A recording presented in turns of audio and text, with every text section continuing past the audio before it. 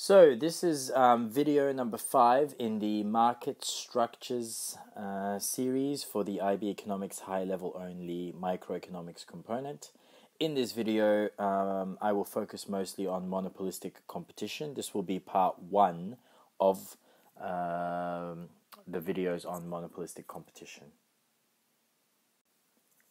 So let's first start by talking about the assumptions behind this model or this market structure. So the assumptions of the model are: there's a very large number of firms, there are no barriers to entry or exit, so firms are free to enter or exit the market, and these firms are producing differentiated products. They are not producing homogeneous or identical products. Product differentiation is a very important assumption because product differentiation creates brand loyalty. Consumers become more loyal to certain brands rather than others. And this grants the firm some degree of monopoly power. For this reason, the demand curve that each firm in monopolistic competition faces, the demand curve for a single firm's product, its average revenue curve, is a regular downward sloping demand curve. It's not like perfect competition where the demand curve that each firm faces is a horizontal straight line. This is a regular downward sloping demand curve that each firm faces. And this is how a profit-maximizing monopolistic competition, monopolistically competitive firm maximizes its profit. So we know that profit is maximized when you produce a level of output where marginal revenue intersects marginal cost. So marginal revenue intersects marginal cost at this point. You draw a vertical line down. This gives you Q star, which is a profit maximizing quantity of output. And then you draw a vertical line upwards until you intersect both the average cost curve, that will give you the average cost, and the demand curve or the average revenue curve, which will give you the price. So remember, P star here is the profit maximizing price. AC star is the average cost at the profit maximizing quantity. Now this rectangle here shaded in green represents the monopolistically competitive firm's abnormal profit. What if the firm is making a loss? Well, basically, the diagram will be exactly the same as the previous slide, except average cost will be higher than the demand curve. So again, you go where marginal revenue intersects marginal cost, draw a vertical line down to get the profit maximizing quantity of output, Q star. And then you continue the vertical line upwards until you intersect the demand curve. This will give you P star, the profit maximizing price. And you continue until you intersect the average cost curve. This will give you average, so AC star, which is the average cost at the profit maximizing or loss minimizing quantity. Again, this rectangle shaded here in orange represents the firm's loss. So there are two possible scenarios in the short run. Either the monopolistically competitive firm will be earning an abnormal profit or will be making a loss.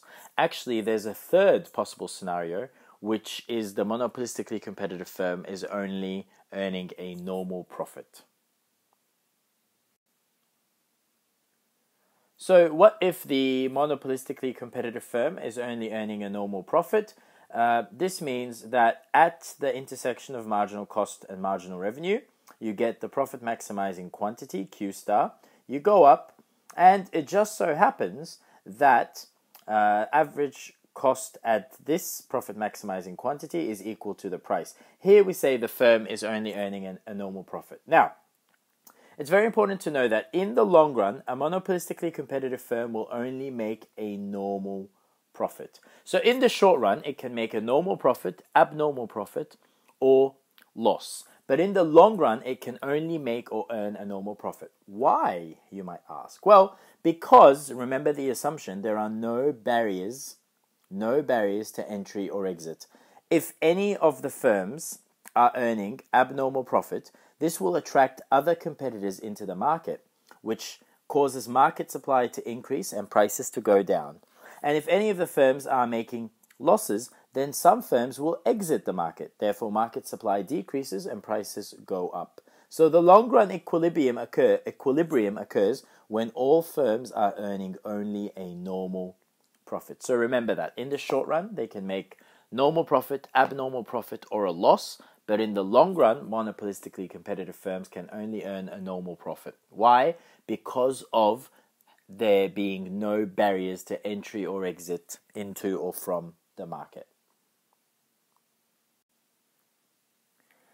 It's also important to remember that monopolistically competitive firms or firms in monopolistic competition do not achieve either allocative efficiency nor do they achieve productive efficiency. So just a quick refresher, we know that allocative efficiency occurs where average revenue equals marginal cost, and productive efficiency occurs where average cost equals marginal cost. We know that a monopolistically competitive firm, if it's a profit-maximizing firm, it will produce where marginal cost intersects marginal revenue, which is at this point here. It will produce Q star and charge P star. This is the price and this is the quantity. However, allocative efficiency occurs where average revenue intersects marginal cost. So at this point here, this is the QAC, so the level of output at which allocative efficiency is achieved. Productive efficiency occurs where average cost equals marginal cost. So average cost here intersects marginal cost here marginal cost, not margin revenue. So average cost intersects marginal cost at this point here, and this gives us the level of output at which productive efficiency is achieved. So in monopolistic competition, firms do not achieve either allocative efficiency or productive efficiency. This is probably because of product differentiation. A lot of resources are spent on advertising and on attracting customers from your competitors. However, that's not necessarily a bad thing because consumers end up being given a wider variety of products to choose from. So greater choice for consumers comes at the expense of not achieving allocative efficiency or productive efficiency, unlike perfect competition where products are homogeneous or identical.